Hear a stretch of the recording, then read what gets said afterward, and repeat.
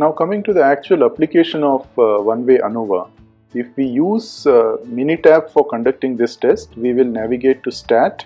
Within that we will find ANOVA, and within that we have One Way ANOVA. We can reorganize the data now in two columns. One column for response, which is the reporting time, and second column for the city.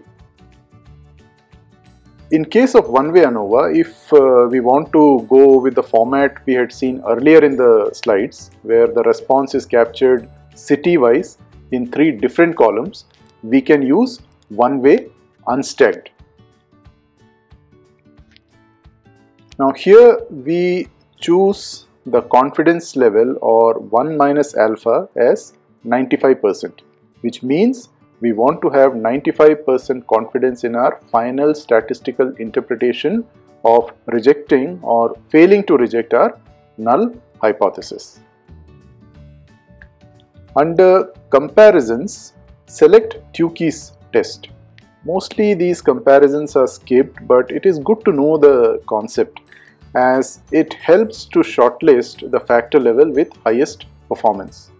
You already know that ANOVA can only tell if the factor levels are different. It cannot help select the best performing level in most cases.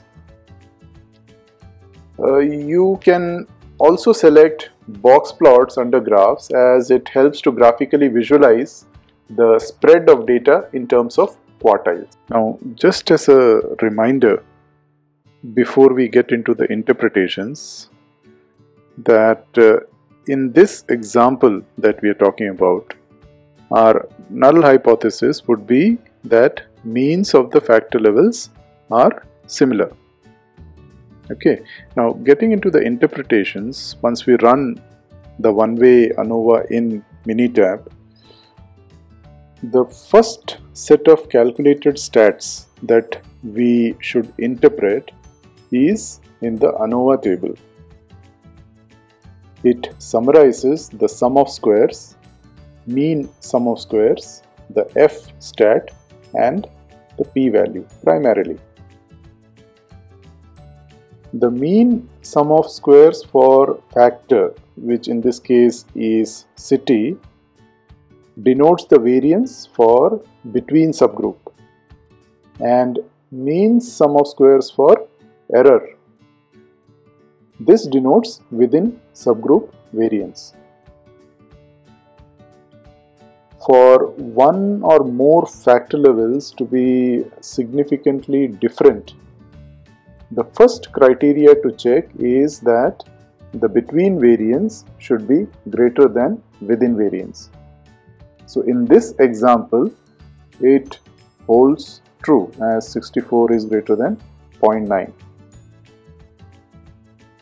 Next is the F stat, which is the ratio between the variance or the mean sum of squares for between subgroup and within subgroup. We understand that the between variance should be greater than within variance. So F stat, which is their ratio, is always higher the better.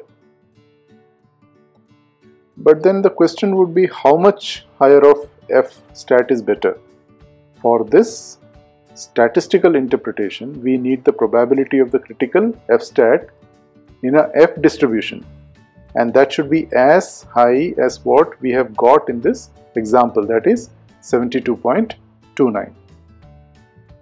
This probability would be given by p-value. So if the probability is going to be less than our test significance level, which we had taken at 5%, then it would infer that our data sets don't align with the null hypothesis, which we stated that the variances would be similar. Now in this case, we see the p-value is 0.0, which is obviously less than alpha. So what do? We reject the null hypothesis and accept the alternate hypothesis, that at least 2 out of 3 factor levels are significantly different from the other. Then we have S here, which is equal to 0.94. Now S is the within sample standard deviation, that is the square root of mean sum of squares for error, because we had said that mean sum of squares for error is nothing but within sample variance. It is also equivalent to the pooled standard deviation, which is the common variance for all factor level means. Then there is R squared value, or it's also called the coefficient of determination, which tells us what percentage of variance in response is explained by the selected factor levels. Here it is 84.26%, and it's a good value. Any value, in fact, greater than 80% is good in ANOVA. Last stat is the R squared adjusted value, which adjusts the R squared value to nullify the impact of dummy variables. And again, greater than 80% is a good value in case of ANOVA. So as per the ANOVA table, since p value is less than 0.05, which is nothing but alpha or the test level of significance that we had taken, we reject the null hypothesis that ambulance response times are similar across all cities, which means that we have enough statistical evidence to believe that 2 of the 3 cities have response times significantly different from the third one. I hope this video was useful. We would always be delighted to see your likes, comments and mails, as we consider you an integral part of our learning endeavor. Keep watching this page as we plan to host more learning videos on concepts from DMAC, Lean, DFSS, re-engineering, theory of constraints, BPM and operations research. Please do subscribe to the page and keep receiving updates as and when we upload a new tutorial. Do share the links or channel details in your group so we end up creating a much larger learning community.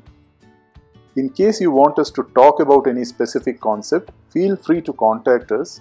The contact details are mentioned here on the slide as well as on the page. So good luck and happy learning.